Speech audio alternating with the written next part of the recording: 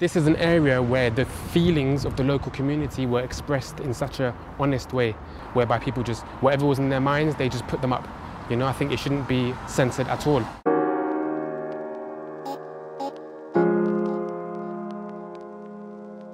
Every day as you came, the messages got bigger and bigger, and there was more writing and there was more photos that people were putting up. And it became an area of tranquility where people could rest for a bit. But there's still that overwhelming feeling of anger that runs through everybody, I think, because this is an event that should have never taken place, you know?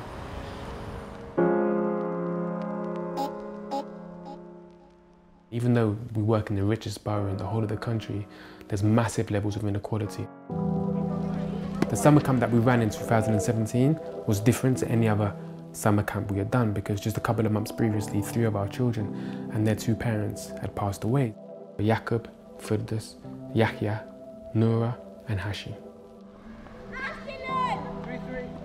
There was one moment where we were playing a game a couple of weeks ago, and the children were running around and screaming and having lots of fun, and then one of the young girls, she just went down on her knees and she just started crying, you know, just crying hysterically, crying.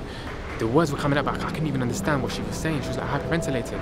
And then it was only later, once she had calmed down, I asked her what happened, and she said that the screams that she heard of the children when they were playing the game, it reminded her of when she fled the tower, and she could hear the screams of the people. They need the compassion, they need empathy, they need a lot of understanding, because I think that the wounds that have been caused through this fire is going to be long term. Well, there's been moments where I thought the trauma was even worse than what I thought it was, you know? And I think that's all good talking about healing and coming together and building bridges, but the reality is that our children are suffering things that no child should ever have to go through.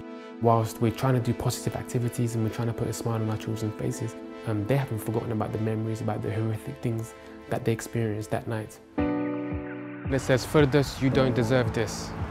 And for me, that just sums up how everybody that knew the young girl was feeling, because she's someone that could have achieved anything in her life. I feel like I want to stop now. I don't want to at the same time. And Sean is really annoying. Firdas was 12 years old, and sadly she passed away in the Grenfell fire. And her last dream was to go to Disneyland. So from that, we've launched the Hashim Family Legacy. It's all about making children's dreams come true.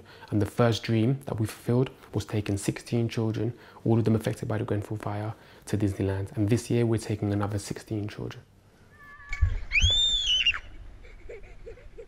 We will spread it out throughout loads of different children. We'll ask them, what's your dream? And then we'll fulfill it. And then that way, the legacy of the Hashim family will live on forever through their friends and through even people that didn't even know them. But it will have a positive impact that will roll on. The conversations I've had with people that live in the local community is that there's been no closure.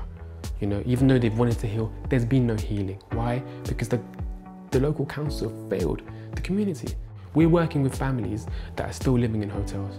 They were promised after the fire, within 3 weeks, they're going to be rehoused. A year later, and they're still living in hotels. In a way, I feel like we haven't really had the chance to reflect, because it's like you're dealing with it every day, you know, and you see the videos and you see the names and you see the messages on the wall, and then it all comes back. And you're always thinking, you know, what could it be? And they should be with us now.